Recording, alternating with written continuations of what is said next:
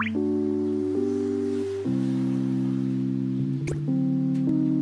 so I had to do my video somewhere else because it was too hot. But there's lizards over here. My nephew, I have him show them the net. I have him protecting me from these lizards. Ooh, that's one thing I can't do with Florida. These lizards, like, no. Okay, like I was saying, pride is something that can be built up over time, especially as you grow in life experiences and you start to, be grown and feel yourself and all of that. Yes, you do mature.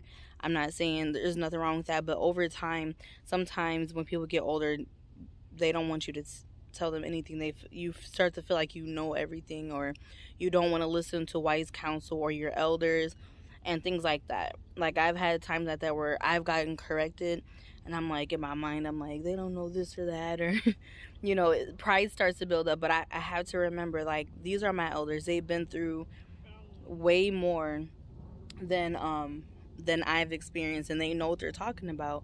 So I have to humble myself, even though I'm growing to be the woman of God He called me to be. I have to remain humble and take wise counsel. There's something that our First Lady says, that even if you do know something and an elder is telling you something, don't be, oh, I know this or that. Just listen. Say, okay.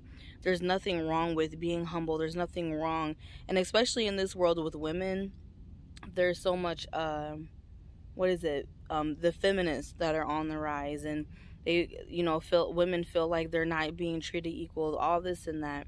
And I've had to deal with that, and I'm still still dealing with that in my marriage, where I have to be that humble woman. People make it seem like God just treats women as like they're under the dirt and they're just nothing. Like, yes, we are under our husbands are our head, and we have to remember that and remain humble with that and accept that, because that's hard for women to accept, because we want to feel like we're equal and we're not. And there's nothing wrong with that. God shows in the Bible so many times all the different women. Even in the book of Esther, He shows Ruth and all the different women. God wouldn't have created Esther if He felt like she wasn't a necessary part. Our part is so important, but we have to remain humble. And that's what, pride can come up in different situations, not just in marriage. But pride can come up in friendships. It can come up with being, in motherhood or sisterhood. It can come up in so many different things, because, again, we don't want to look wrong. We don't want to be wrong. We want the upper hand, and it's hard for us to humble ourselves. That's one of the hardest things to do, is to humble ourselves, because the haughty and prideful, they shall be put to shame. But those who are humble, God will uplift us. So God dealt with me, pride comes before a fall. Because you think, even with Paul, well, he was Saul at the time, he was knocked off his high horse. And God had to show him, I am God. You're doing the wrong things. And he humbled himself, and he allowed God to use him. And we have to be the same way. We have to, sometimes we have to be knocked off of our high horse for God to be able to use us. There's many times where God has to break us to make us and humble us in many situations. So even Paul was humbled, and he's a man. So I mean, there's so many things that we have to learn and grow in our relationship with God, and that's one of them. Because if we're not able to take correction, reprove, rebuke, we're not going to be used by God, because we're going to feel like I have it all together. We have to remember that it's only by grace that we're saved. It's only by grace that we're saved, and it's nothing that we've done. It's our righteousness is as filthy rags. And yeah, I got to get my nail fixed, y'all. But our righteousness is as filthy rags, and we have to realize that. We have to know that it's only by grace that we're saved. It's only by His mercy and His grace that we're even still here and living. Because if we think that we're doing things on our own, oh, I did this, I accomplished this, I know this or I know that, God refuses, and His face is turned away from the haughty and the prideful. So we have to remain humble. Even like I said on my channel, I have to remember that I'm not making a reputation for myself, but when people see me, they need to see God. And every situation that comes up, when I want to say something back, when I want to respond a certain way because I don't want to be wrong. I don't want to feel wrong in a certain situation. I have to remember that Jesus was a man, and God calls the women even more so to have a meek and quiet spirit. So if Jesus can do it, I need to do it. I have to do it because he was a man and he humbled himself too. Paul was a man and he humbled himself. Even when Jesus came and John the Baptist was preaching in the wilderness, and Jesus came and he said for John to baptize him. Sorry, I'm being paranoid with these lists. I'm trying to make sure they get on me. When Jesus came, and he told John to baptize him, and John's like, no, like, I'm not worthy. You need to baptize me. But he said, you need to listen. And Jesus himself, he wasn't like, yo, you're right, I'm gonna baptize you. No, he was humble in so many different ways. And John the Baptist baptized him. He washed all of the disciples' feet. That's one of the most humblest things to do, is to wash somebody's feet, to wash them corns.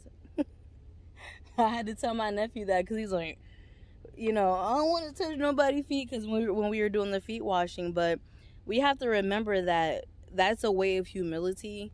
And if Jesus himself could do it, the Son of God, if he can humble himself, and he washed men's feet. Now, women, our feet is a little bit more decent, but he was washing men's feet. So imagine that. Then some big, husky, burly feet, and he still humbled himself, washed their feet. So we have to remember that we're not higher than Jesus. So if he can do things like that, then it's so important. It's so important for us to remain humble, because pride, if we give the enemy any space, time, or opportunity, if you give him an inch, he'll take a mile. So whenever you feel that pride rising up, whenever you feel like, oh, I need to say something back, or I need to let them know that I'm right and they're wrong, just remember what Jesus did. Remember what Paul did. So yeah, that's all I really have to say about pride. It's something that God has dealt with me recently, and I had to realize, like, okay, I'm reacting like this because there's something in my heart. And our apostle, he preached a message called that residue. So yeah, I may have been delivered from smoking and drinking and partying, cutting myself, but there's some other things in my character that need to be straightened out, that need to be tweaked, that need to be, ironed through. So that residue is meaning that little bit that's still in there, that little bit that, that we don't realize is there until God, shows you, like, okay, you have something still in your heart. That's why you're reacting this way. That's why, you want to retaliate. You want to get the last word. You want to do this or that. And God is, constantly working on me with, because our mouth is a little member. It's funny because it's those little things that get us in trouble. Our mouth, our tongue is a little member, but it can set off a fire. It can run its course, and it can really cause some trouble.